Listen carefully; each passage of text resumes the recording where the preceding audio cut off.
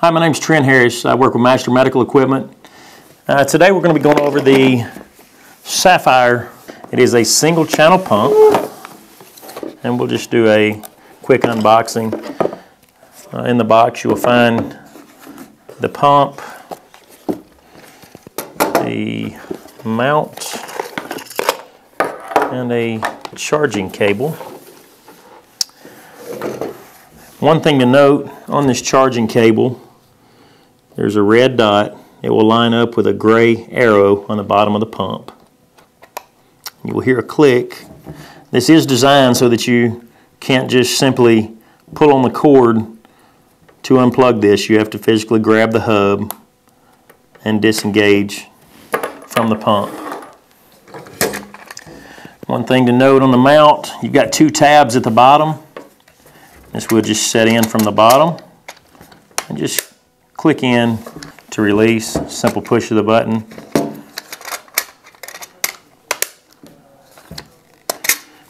You can also pull out on this. It's spring loaded, so you can rotate as desired depending on your mounting location. We do offer a couple of different tubing options for this pump. This is the basic full set tubing.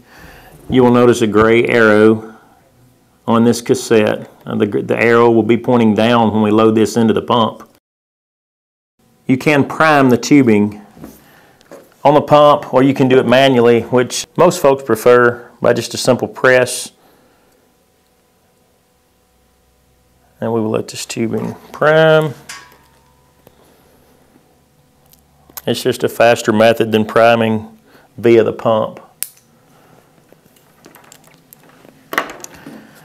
So we'll go ahead and power this on and load this tubing.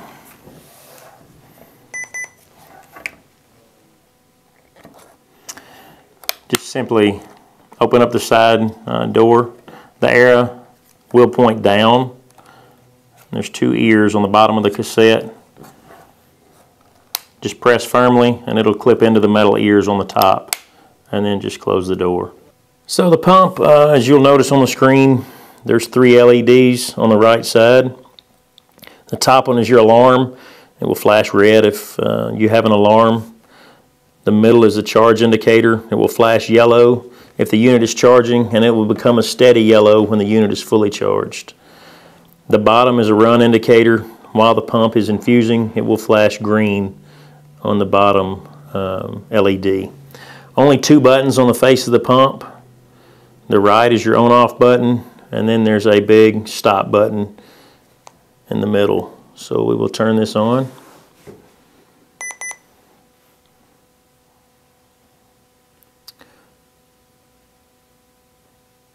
It will ask us when the pump comes on which clinical care area that we do wish to be in.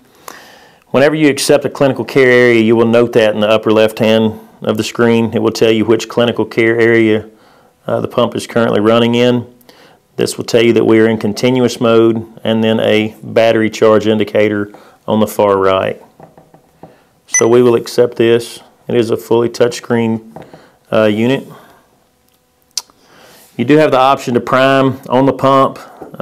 It is somewhat slower than just priming via gravity, but the option is here. So we will begin a new infusion. We will use let's just say we want to start a dopamine infusion. We'll just hit the number 3, which is where the letter D is at. And you see that we've got 3 drugs that begin with the letter D. So we will look at those. We've got diltiazem, dobutamine, and there's our dopamine. We will select our concentration. We'll select a 400 and 250 here. And our patient, let's say they weigh 100 kilograms. And let's start this at 4 mics.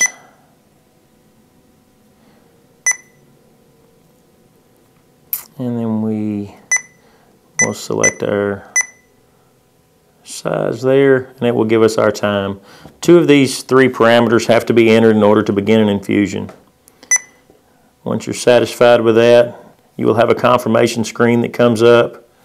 You can review there and hit next. Tells you the amount of drug and your diluent volume. And then just simply hit the start.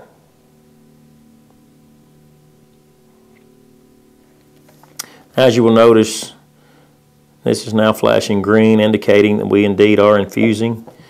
Also got this indicator in the upper part of the screen to say that we're infusing. If we do want to stop, this particular unit has got a password protected, but that can be modified in the drug library. If we wanted to modify our rate, and let's say we go up to 6 mics, it tells you that you will be changing from 4 micrograms per kilogram per minute to 6. OK to confirm. And now we're infusing at 6 mics.